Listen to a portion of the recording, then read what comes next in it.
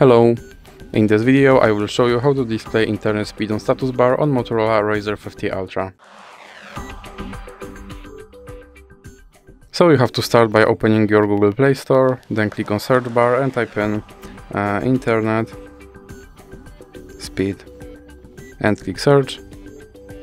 And now select this application and click install. Now you can click open and then click grant permission. Now click allow, and as you can see, my internet speed is now displayed on status bar. So that's it for this video. If you liked it, please remember to leave a like and subscribe.